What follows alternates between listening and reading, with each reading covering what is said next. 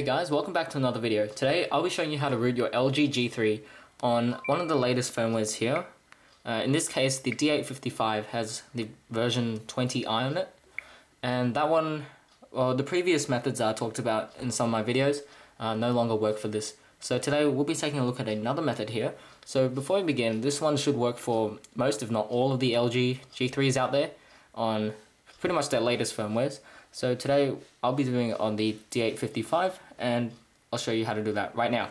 So you want to go to your phone and you want to go into settings. So there are a few things we have to do before we can start. So go to the general tab and then go down to about phone and then hit software info and then tap the build number until you see that you are now a developer. Hit back and back again, and you want to enable USB debugging just over here like so. Okay, sweet. So once you have that done, we now need to do a few things on the computer here. So first off, you want to go over to the internet, and I'll provide these two links down below. You'll need the LG Android USB device drivers.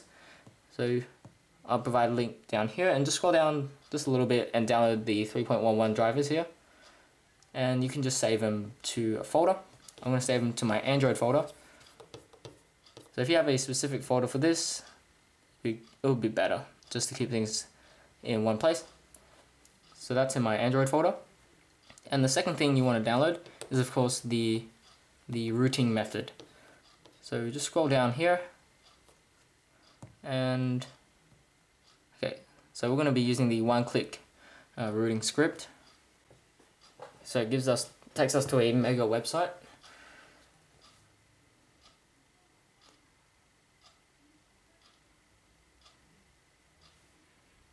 And we'll just hit download through your browser. Only about 5 megabytes, so both of these shouldn't take too long. The drivers have almost finished, and this will be finished quite soon as well. And after this, the rooting process, I'll also show you how to flash TWRP right from your device using AutoRec, available in the Play Store, which also supports a lot of different devices. So after all this, I'll show you how to get TWRP on it. So I'll be back when all the downloads finish. Alrighty, so just make sure you save all your files into pretty much around the same place. If not, make a new folder as well, just to keep things organized. I'm just going to call this the G3. And we're going to save our root method in there. Alrighty, and our drivers have pretty much finished. It just needs to save it onto the SD card. Alrighty, so both of these have finished downloading. And in Android. So first things first, you want to install the drivers here. I'll just zoom in a bit. You want to install drivers here. So you just run that and it installs pretty quickly. Just hit yes to this prompt.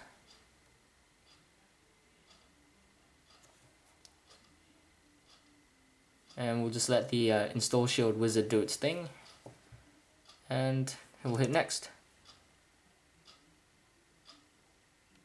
So you can see the driver installation is pretty quick and pretty much no hassle as well.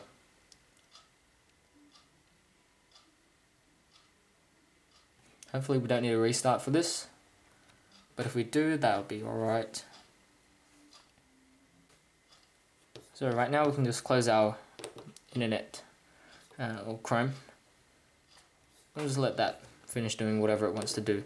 So further on moving, we'll go to where we saved our root method, and we're just going to right click and hit extract here. So extract the files of that. Should come in another folder called that as well, the root method. And all we need to do is hit root.bat. Not yet. We'll need to plug in our device and wait for this to finish, of course. So we hit finish, and I'm just going to zoom out here a little bit more and just rotate it a little bit. So what you want to do is grab your phone, plug in the USB.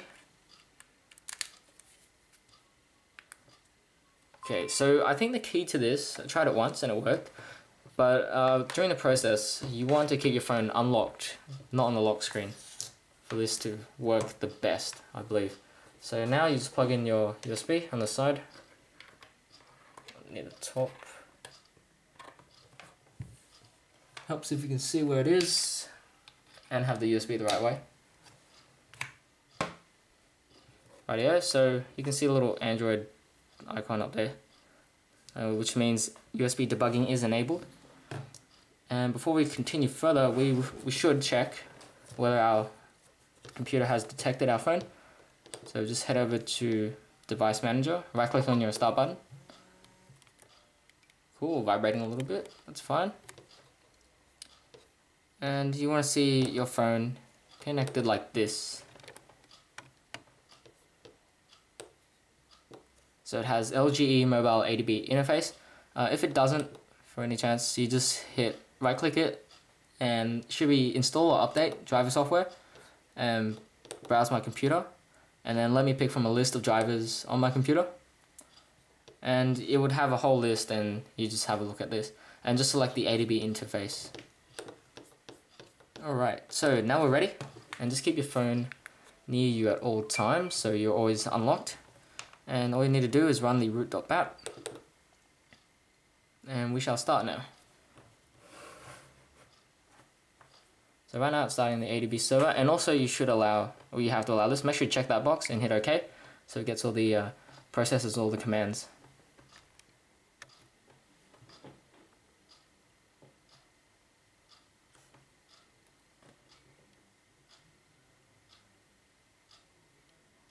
So right now it pushed the files there, and it's looking for the LG serial port.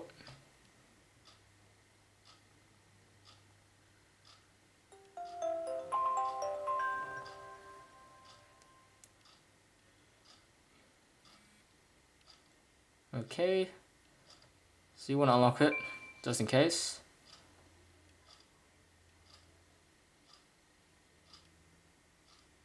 And it should find it. If not, I just tried it again. Okay, sweet. So it has done that, and now it's going to reboot our phone into download mode, in which it'll run the root script.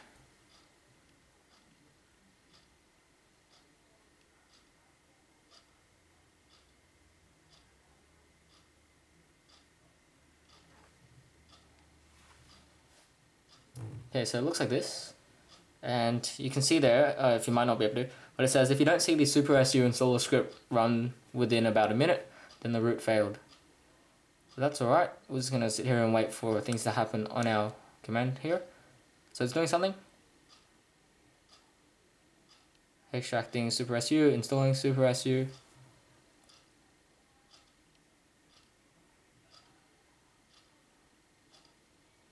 I guess assume this one takes the longest.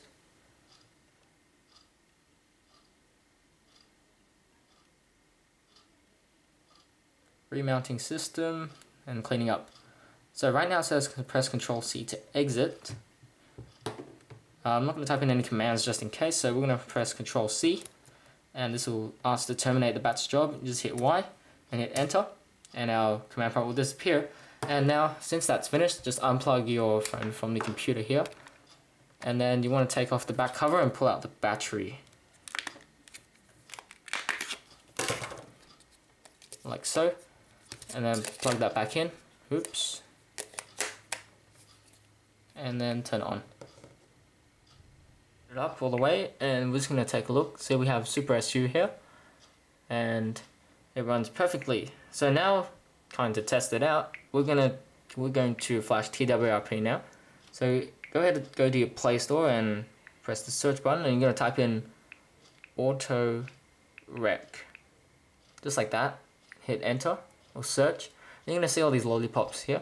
And basically you want to find the model number that you have here, whether it be the D855, D805, 50, 801, things like that. You can see a whole list of it, and it goes on for a little while. So select the one that is most appropriate for you. In this case, mine's the D855. Make sure it's for Lollipop as well. Hit install and accept the the permissions. And it's just going to download here. 40 megabytes, which includes the recovery, which is generally about, I'd say around 30 megabytes these days. And it's pretty simple. You hit flash TWRP from the screenshots, and I'll be back when this download finishes. Alrighty, so AutoRec has finished installing. Just need to open, and then hit grant to the SuperSU prompt. And that's just going to prepare things a little bit, which include, so when you hit flash TWRP, I think it backs up your stock recovery too. Oops. Okay, so backup in progress, which I assume might take a little while. There we are. So now we can flash TWRP. So go ahead and touch that lollipop, and now it's going to flash TWRP. You can see our Super SU grant there. And that's it. So thanks to Bender on XDA. So now to boot into recovery, what you need to do is, so this is the test. So power off your phone, and we're going to do it the old-fashioned way, where we press the power and volume down, then turn on that method. So there's another way if you get an app on the Play Store that reboots it for you. So now it's off, we're going to hold, so it's volume down and the power button until you see the LG logo, and then you let go of the buttons at the back and press it again. And that should get you into the recovery menu. Here we are. So it's gonna say factory data reset, but we're gonna hit yes because original recovery has been replaced by TWRP. That should not happen. So in this case, this should bring us into the TWRP. There we are, our menu. So cool, that's it for this video, guys. Hope you enjoyed it. And this is how you get TWRP on your LG G3. So if you enjoyed this video and it helped you out, please feel free to leave a like down below, and also subscribe if you'd like to see more of these. And I'll talk to you guys in the next one.